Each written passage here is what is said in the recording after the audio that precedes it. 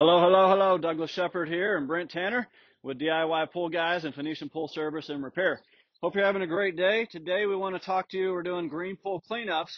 And on a green pool cleanup, if you're not doing it with water in, you have to drain the pool completely. And so we're going to teach you how to drain your pool, things to watch out for.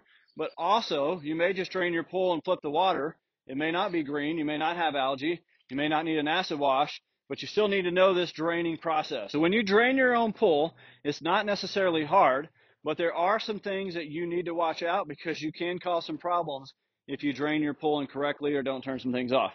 Okay? So number one, this video, what we're teaching you, is made for the greater Phoenix area. Okay? And it's for a gunite pool, which is either plaster or mini pebble. Vinyl pools you cannot drain all the way. In certain states, you can't drain the pool all the way. It'll shift and you have massive problems, okay?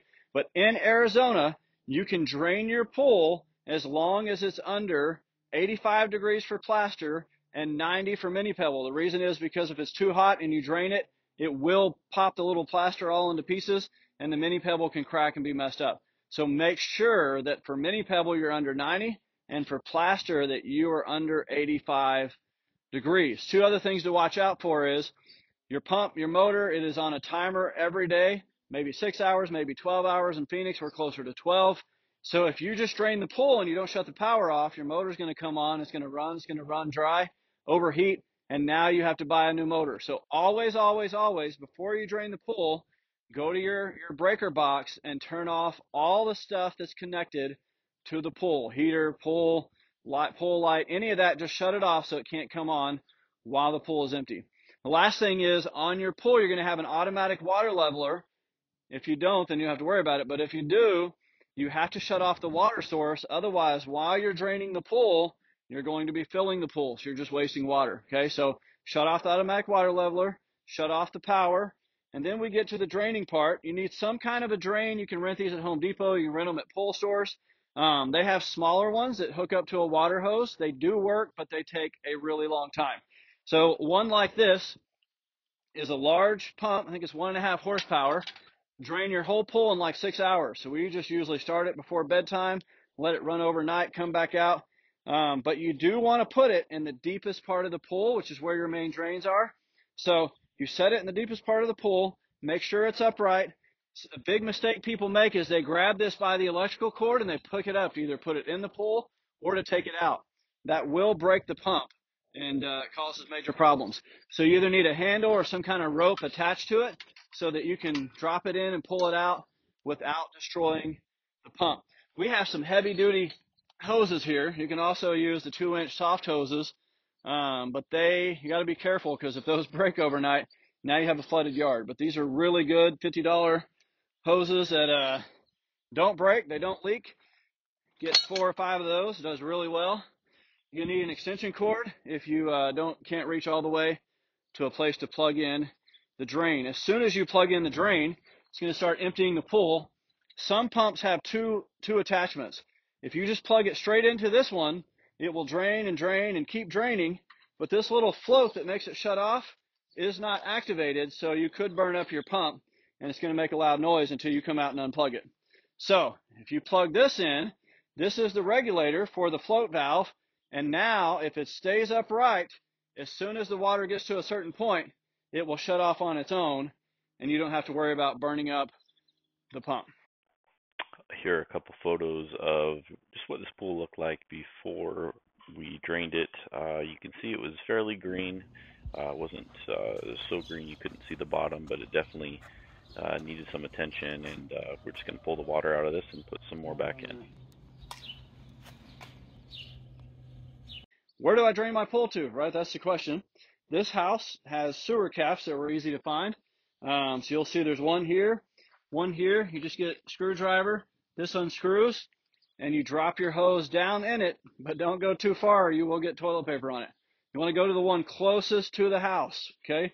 So even though this makes sense that it's closer to the street, you want to go to the one closest to the house. Now, I've never had a problem, but I just always tell people check a toilet once you turn it on. Make sure nothing's flooding, but it shouldn't. It should go right to the street. What do you do when you can't find these? Because old houses are covered in landscape. Maybe it's in the side of your house. I do not recommend going in the side of your house. You can flood it. So at that point, you have to figure out what are your city regulations. Can you run it to the street? Can you run it into your yard and do it slowly? A lot of times we'll just run it to the street and run it overnight. But some cities will fine you if you don't go into your sewer caps. So you may have to dig them up and find them. But that is where you put your water and be good to go. I'm going to show you how to shut off the valve for the auto leveler. So most modern pools that have been built since probably the 2000s have an auto leveler on it. It's usually a water line attached to the pool that fills it up with something similar to like a toilet valve, if you will, or toilet float. A lot of homeowners are like, I don't know where to find that. How do you do that? What we generally do and tell people is look for the closest location of where your water hose would be. You can see this customers, they have water hose right here. There's usually a line coming off of it that looks like this that supplies water to the pool to fill that up. And so if you can't find it easily, look in the backyard for the different locations of the water spigots where the hoses might be. On rare occasions, they're attached to a landscape valve, and we can show you that in a different video. Yeah, basically what you do here is you find that line and you turn it off just like this. That turns off the supply line to the auto leveler, and that's all that there is to it. And this is how you would turn it back on. But if it's parallel, that means it's open and it's running. If it's perpendicular, it means it's off. Again, this means that the pool supply line is on, and this means that the pool supply line is off. Real quick, how to shut off the breaker to the pool pump. This you want to do for sure before you drain a pool. Most circuit breakers like this, traditional in most neighborhoods, you'll see usually at the bottom of this, you have something labeled pool pump, pool light, different things like this. This has pool pump and pool light. We're going to simply shut that off. And now you know that the pool pump's not going to turn on in the middle of the night when there's no water in the pool. It's that simple. Power's on here, power's off there. Now you'll see that I'm trying to feed it under the fence. In this particular home, we can do that. Once you feed it under the fence, we do want to put a rock over the top of it once it's down in there. If you need to, you can put it over the top of the fence. If you don't have to put it over the top of the fence, feed it through like this. We really just want to get it from the front yard to the backyard. Here I am opening the sewer cap that we talked about that is closest to the house, and just feeding this in, I'd say 2 or 3 feet, not too far down, but just enough so that it will hold, and then put that rock on top of it. After you've gotten it run from the front to the backyard, you do want to make sure that the line is straight, not coiled up. If so, you're going to have problems with the water. I am attaching an additional hose. The hose wasn't long enough to reach from the front yard to the backyard. So you can just see that's just making the connection with the particular types of hoses that I have chosen to use here. Guys, we're going to show you how to drop a sump pump into your pool to do the drain. First thing, you want to hook the electrical up over here. You can follow this extension cord over to the house. Just plug it in anywhere on the outside of the house, preferably, that has good power. You run that in. We showed in the other video how there can be multiple plugs here. This middle one is for the float switch, and then we're going to put that all together like this so we have a good connection. We're going to make sure this doesn't fall in the pool, so we're going to put that far enough away where it doesn't. You can see here we have the rope. This is what we're going to hold with. I'm going to guide and direct with this, but I'm not going to apply any pressure to that. But we're going to try and swing this in as close to the middle of the pool as we possibly can while we're holding onto the rope. So we take this up, we're just going to swing it, and we're just going to throw it in. As soon as we do that, you can see it's filling up because that float switch went up. It's immediately getting water to that. As soon as you have water flowing through the hose, you do want to walk down and follow the line of the hose. Number one, to make sure there's no kinks, and to make sure there's no leaks, that the connections are good. You can see I'm doing that here.